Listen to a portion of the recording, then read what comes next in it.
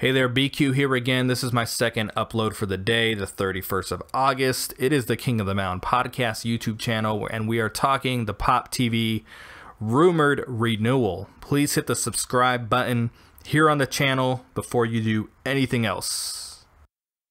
So once again, I'm citing Dave Meltzer. Are you calling me This a is not liar? something I like to do, not because I don't think he has some truth to what he says at times, but because I think he highlights the negative a little too much. I think that he publishes his personal opinion as fact way too much. And he's that guy, he's that friend of yours, that sister-in-law of yours, whatever, that gives the backhanded compliments when they come over for dinner. So you've lost weight and they're the one, oh, you're right, you're not as fat as you were last week. He's that guy. So that's why I'm not a huge fan. And of course, you know, he's the person who reports this. And then he has to throw in at the end, well, it's not what was the term he used? It's not a financially effective deal. So we'll get into that here in a bit. So there's some positives to this. They have security. They're secure for another year, for all of 2018, and that is a good thing. I know a lot of us would like to see him on a much bigger network, but maybe it's not in the cards for professional wrestling. You know, there's one monopoly, and then there's kind of everybody else. I know we like to live in this wrestling bubble. Not maybe we don't like to, but we do live in this wrestling bubble. Professional wrestling is not near as popular as we perceive it to be. If you compare it to other sports, you compare it to you know, sitcoms, to reality television, it's not even knocking on the door ratings wise. And that's with any company.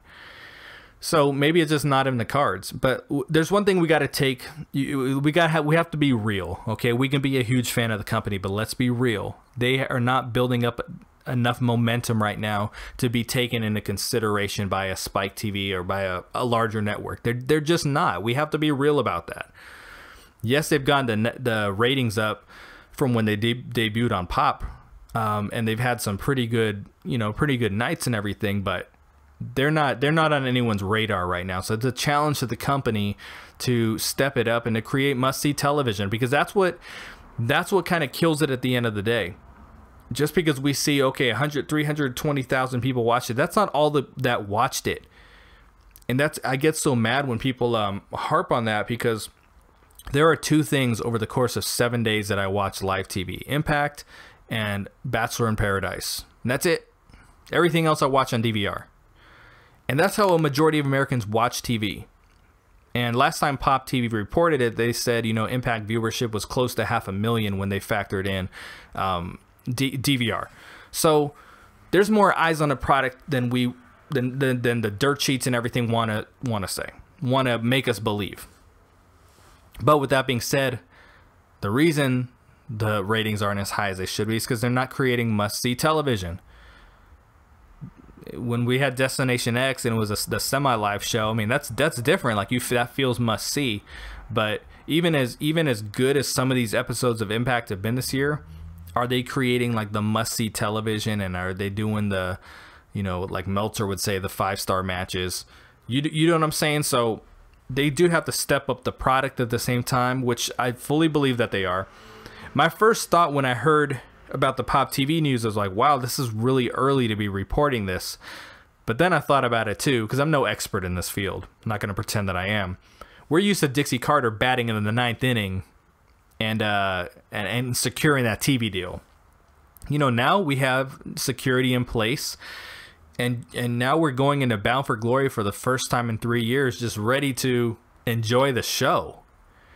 And not worried about, is the company going to survive when the show is over? So that's what I think is really positive about all this, and we have to take into consideration. A lot of people will say, I see this on social media constantly, and it's ignorant. And I don't mean ignorant like I'm being a dick and you're ignorant. I'm talking the actual literal sense of what ignorant is. You know, it's uninformed, uneducated. All right. There's an ignorant view on it, on how important it is for Impact to be on a channel that is, you know, sandwiched by good programming, and on a channel that appeals to the target demographic of people who watch wrestling. Okay, so what comes on before Impact? I think it's Days of Our Lives, reruns of Days of Our Lives. There's like a 2% chance that people in that target audience have any interest in watching Impact after. People who watch soap opera reruns, I mean, come on. PopTV doesn't have a solid program lineup. They're always trying out different shows and different comedies and playing old movies, and nothing feels really solid. There's some decent programming on Pop. Sometimes I'll still have it on Friday, Saturday, because like I said, I don't watch much first run TV. Might flip the TV on and I'm like, this is actually kind of interesting.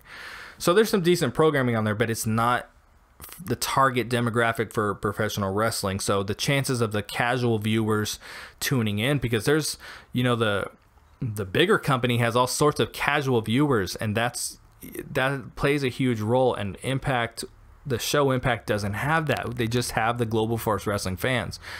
So it is important to try to get on a better network, but maybe it's not in the cards. It might not be. If you think of the El Rey network and whatever network Ring of Honor is on, I mean, they're fairly obscure networks too. They're probably worse than Pop TV, to be honest.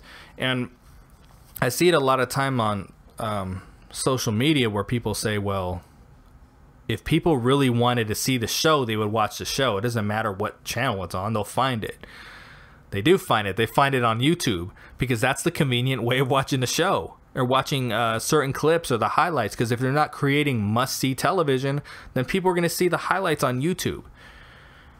So, yeah, they got to get on a better network.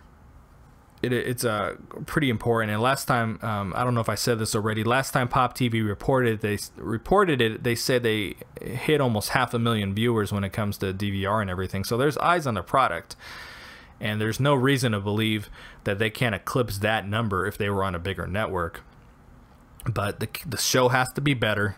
They have to build more momentum. They have to bring in some better names. I mean, they're bringing in good names. I'm not knocking, but they have to hit those home runs in the indies with the indie darlings and everything, which is they're not even close to doing that right now. So that's very important. But I'm just happy they're on a network. And again, the best part about this is that we can just enjoy Bound for Glory without the BS this year for the first time in a few years. So hats off to them in that regard. And maybe they have a huge 2018, and maybe our luck changes the following year. But let's just take what we got. Let's look at the positives of it. They're not going anywhere. They're not dying, as people would have you believe. And when Meltzer made the comment about it not being financially effective, I mean, he was just the point that he was making, which was really unnecessary. But they have a revenue split with Pop TV, so when whatever the revenue is from the commercials, they split it, and it's not a whole lot because again, the network plays reruns and old comedies and things like that. So the ad space is very cheap. Think of the Super Bowl where companies are paying $1 million for 30 seconds of time. What they're paying on Pop TV is peanuts. So that's why the company is not getting a whole lot from it. So that's why the India deal, the UK deal is so important. If they're able to get into Mexico, I know they're in 120 countries, but from what I understand, a lot of those are revenue split. It's not bringing in the money that India and the UK brings in. That's a combined $7 million a year with those two networks, and that's their main income stream. So they got to find other ways to be creative, bring in money, build momentum, and maybe we'll see a different network in the future. So I want to know what you guys think about it. Let me know in the comments. Please hit subscribe. This is BQ. It is the King of the Mound podcast YouTube channel. Thanks for listening, folks.